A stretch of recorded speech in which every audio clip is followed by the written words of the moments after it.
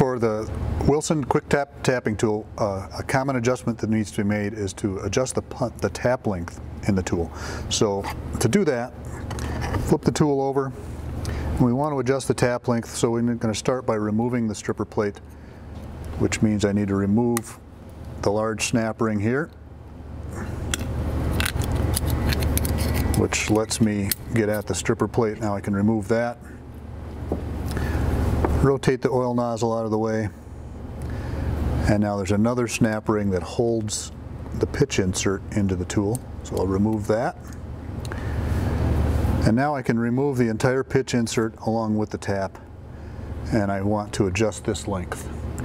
So the normal length is 46 millimeters or 1.810 inches. But if I want to adjust that for some reason, for example, if I'm going to be tapping an extruded hole, I might want to shorten this up a little bit to allow more clearance for that extrusion.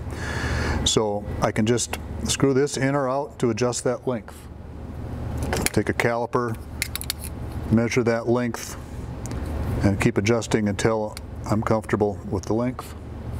Once I like what I have, I put this back into the tool.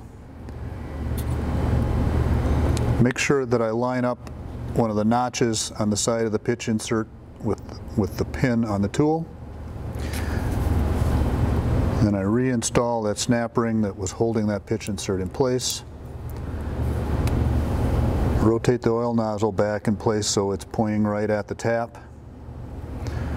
And I put the stripper plate back on. I've got a relief area in the stripper plate that needs to line up with the nozzle.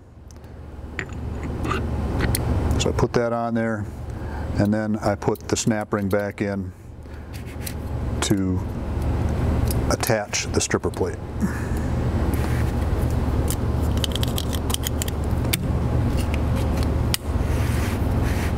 And that's how we adjust the tap length on the QuickTap Tapping Tool.